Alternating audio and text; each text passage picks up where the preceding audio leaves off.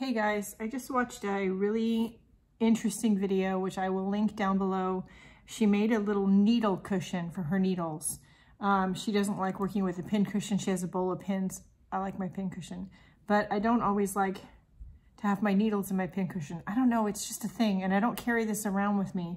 Sometimes I just take my muffin tin full of parts for the project I'm currently working on downstairs or somewhere else in the house with me. I don't want to take the whole pin cushion. At the same time, there's a bunch of needles in here and I'm always dropping them all over the place, to be honest. I could use something that either sticks into the spool of thread, or there are some holes in the muffin tin. So I took a, I don't think this is a chopstick. It's just some kind of skewer. It might be a chopstick. I had it in my salvage bin. I cut the end off. This is about 1.5 inches long, and I drilled a little hole in the end of it. I sanded where I cut it a little bit, and I drilled a hole in it. Then I cut a circle of muslin that's 1, 2, 3, 4, about 5 inches across. And we're gonna run a little runny stitch around the edge. If you hear noise in the background, it's because my husband, of course, is home. Hello pandemic. And the laundry's working downstairs. I didn't bother to close the studio doors, so I did put a knot in the thread. So we're gonna just go all the way around the edge.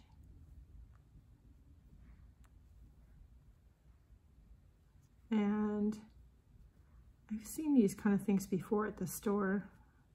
You probably somebody manufactures one that you could just buy, but when you have a room full of art supplies, sometimes it's more interesting to make do with what you have than to go buy the store-bought thing, right? All right, so we got all the way back to where we started. Now it looks like this. I'm gonna gather it just a bit. I'm gonna fill it with stuffing. Normally I would use some of the cabbage, the cut up fabric, but because we're gonna be sticking needles in this, and some of the needles are fine point, they might not stick in the cabbage very well. So I think the stuffing will be a little bit better. You want it firm, but probably not too firm. This is probably too much stuffing. We'll find out in a minute here. For some reason, I'm fumble fingers today. I don't know.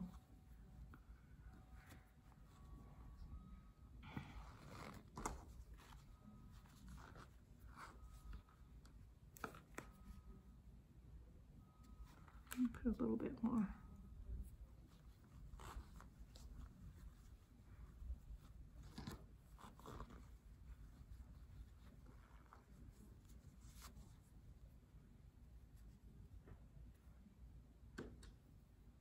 Yeah, okay, so we're gonna pull that tight and tie it off.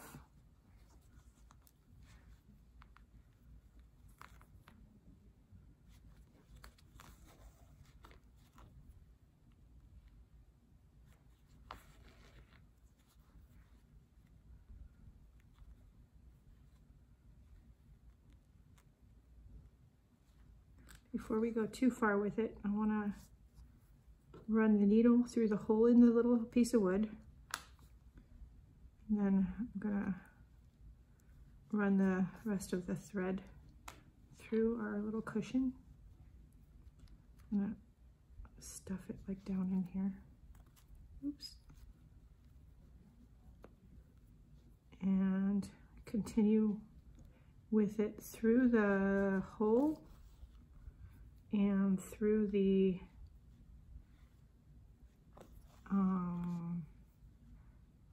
fabric.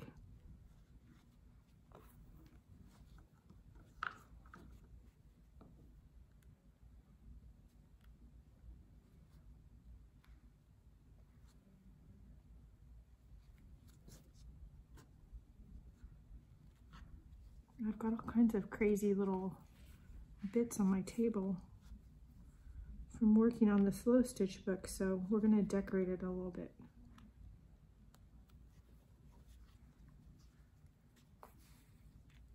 Okay, so you'll end up with something that looks like a little tree. Okay, so I'm gonna, oops.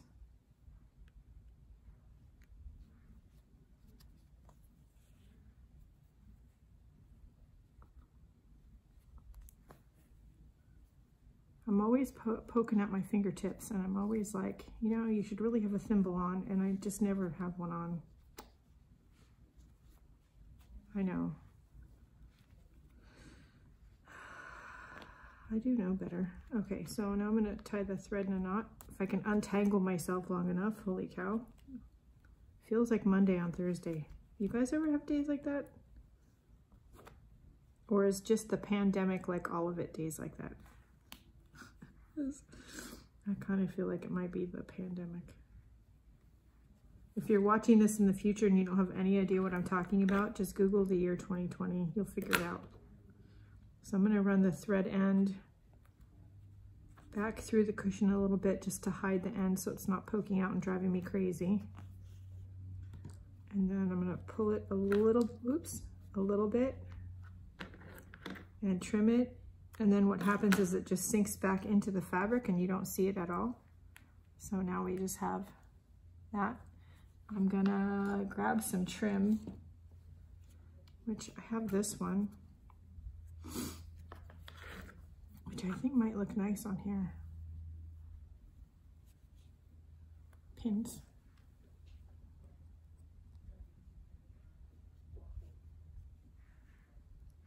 And this is exactly what she did in her video. There's no music or talking or anything, but you get the gist of what she did and why she did it. And I loved what she did. Go to her channel and watch her video.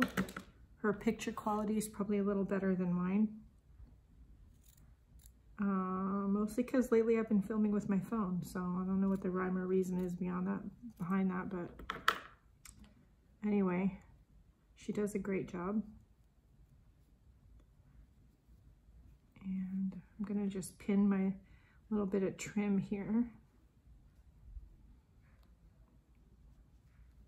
I've been watching a lot of lace making videos on YouTube lately. Not that I'm gonna be getting into lace making or anything, but I do find them fascinating.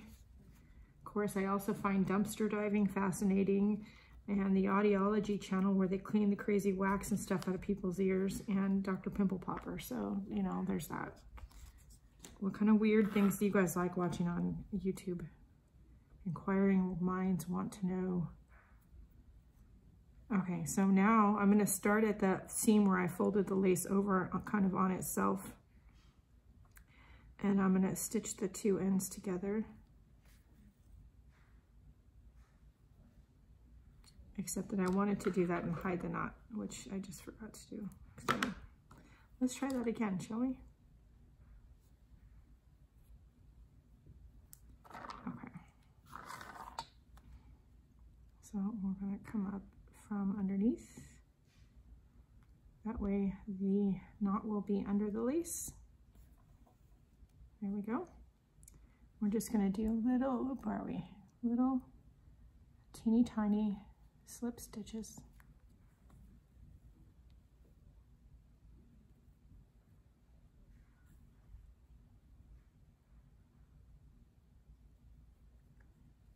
You could do something fancier. You could do bright colors. You could stitch with embroidery stitches. I just want it to be kind of plain muslin with a little bit of lace. I want it to be pretty but functional.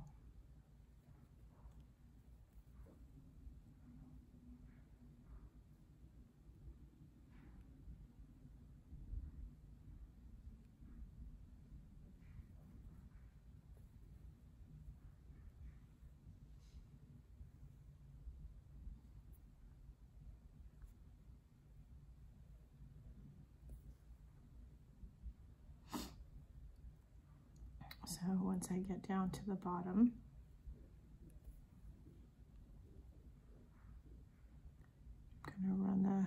thread back up underneath to the top. Pull the needle up, but not too tight. And then we're going to start stitching the lace down.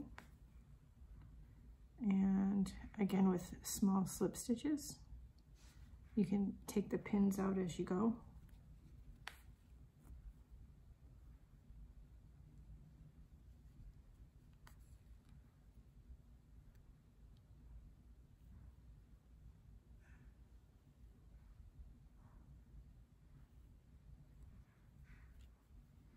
I'm using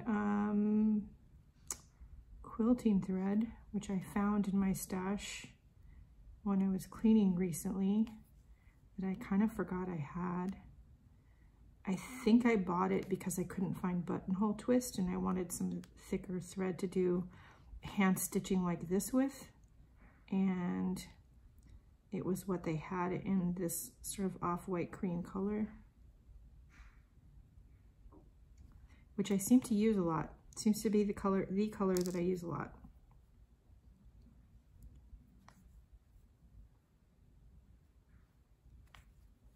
So we're gonna just go all the way around.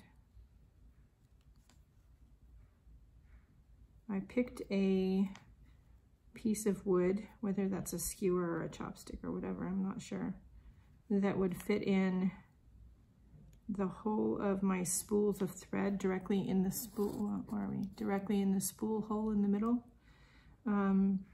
Both of the new threads and the old vintage ones that I use. I tested it in all of them. Also in the hole in the muffin tin, because the muffin tin has a hole in it, like I said earlier. So we're going to need some more thread. So we're going to tie this off.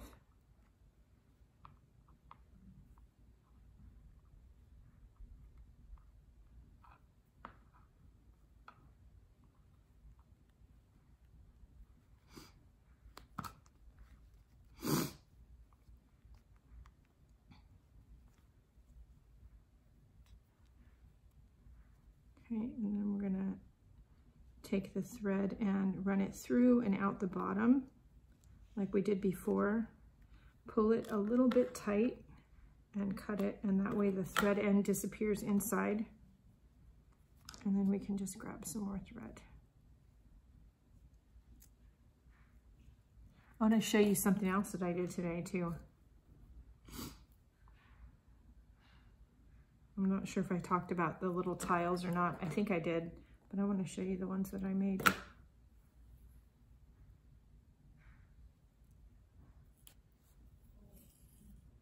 Okay, so there's a knot in the end of the thread. So now I'm going to figure out where I stopped, which was right about here. I'm going to go up from underneath of the lace about where I want the next stitch to be. And that should hide the thread end in the underneath part.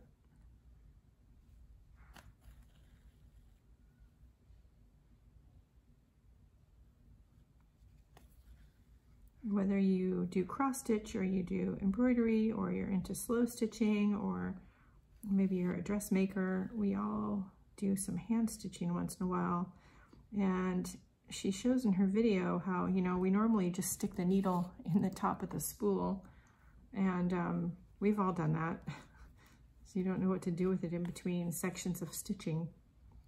And when I'm slow stitching, I like to have a number of needles going with each different kind of thread so that I don't have to switch needles all the time. But then what do I do with the needles? They do fit in the little pockets in the muffin tin, but sometimes I have to dig around in there because there's other stuff in those pockets, like the floss and buttons and charms and little applique pieces I've made, and finding the needle sometimes is a challenge. It'd be easier if there was just a little pin cushion on the side of the muffin tin that I could grab the needle out of. So I saw her video and went, aha, light bulb moment.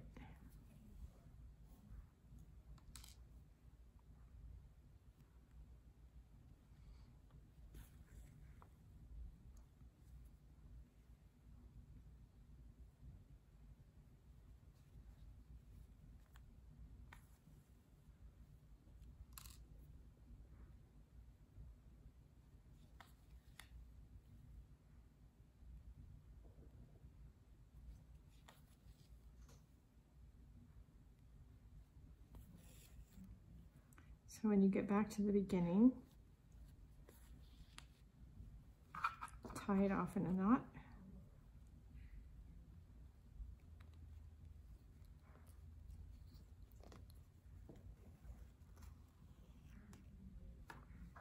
And then run the thread back through the bottom. And then give it a little pull.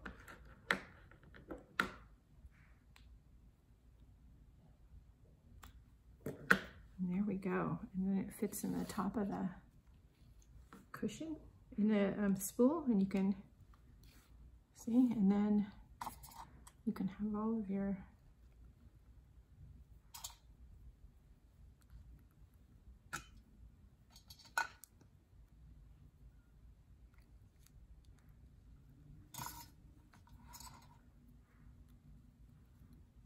I think that's all the ones I have over here right now. Oh, no, it isn't either. There's one more.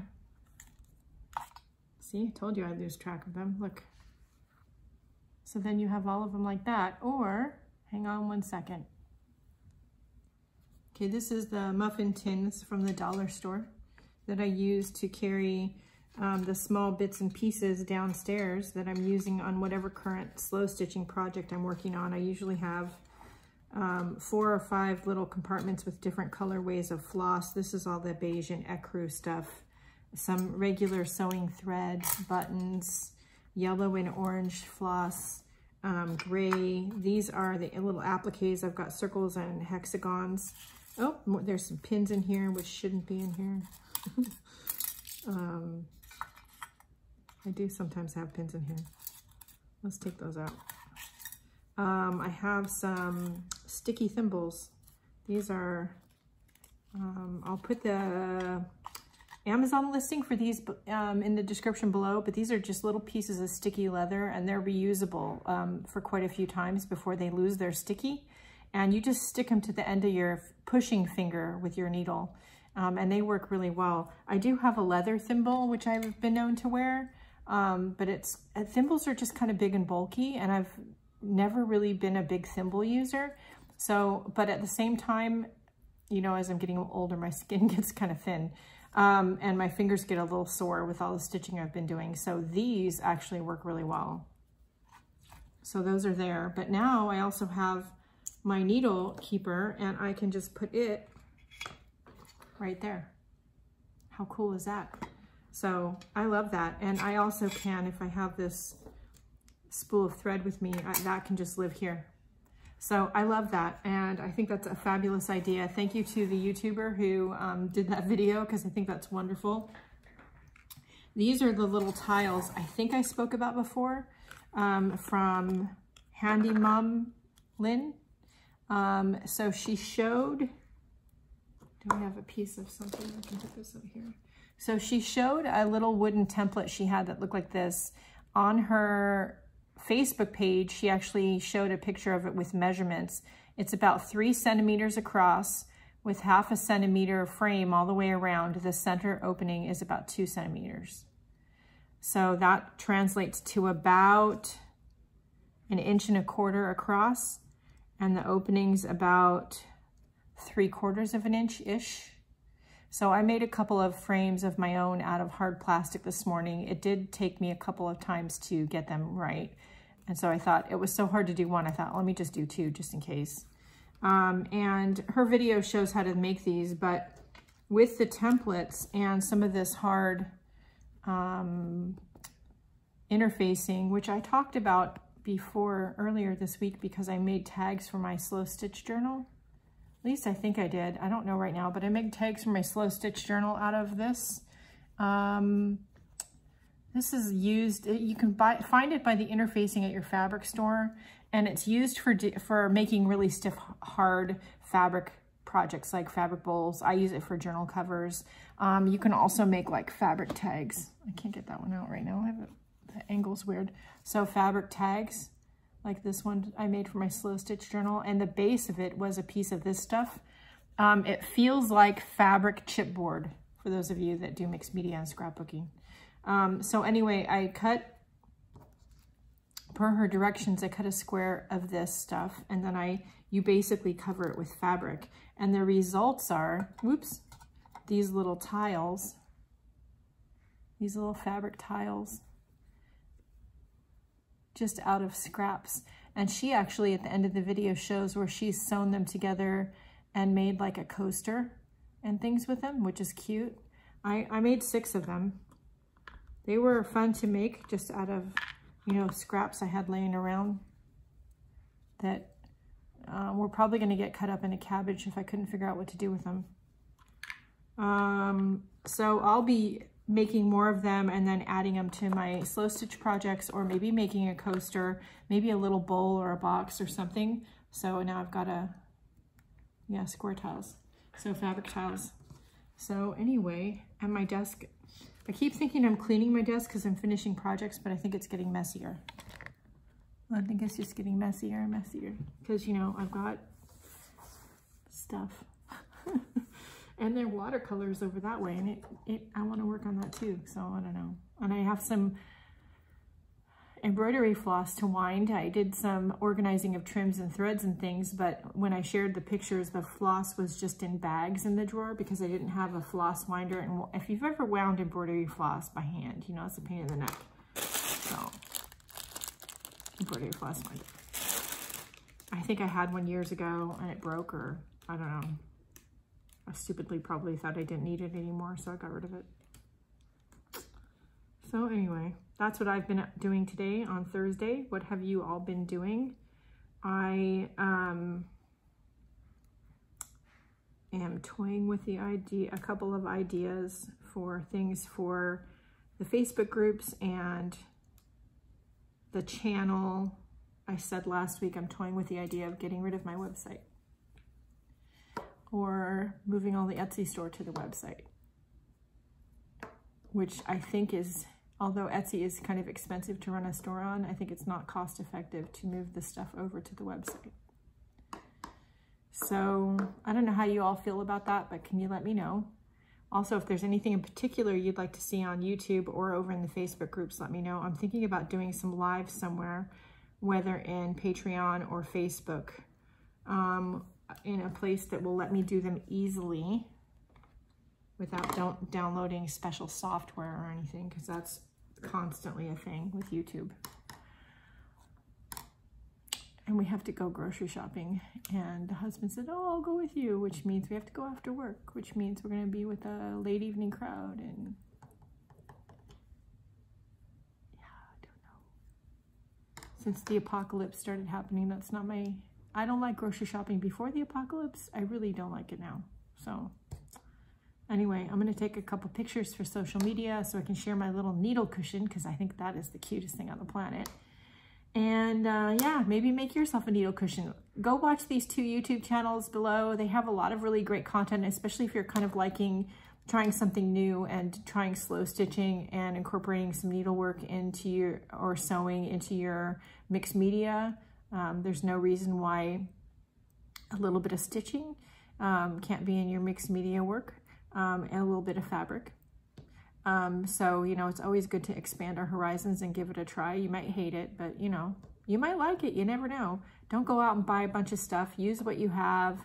If you don't have any needle and thread, maybe your mom does, maybe, you know, your sister does, and they're not using it anymore. Grandma, you don't spend a lot of money.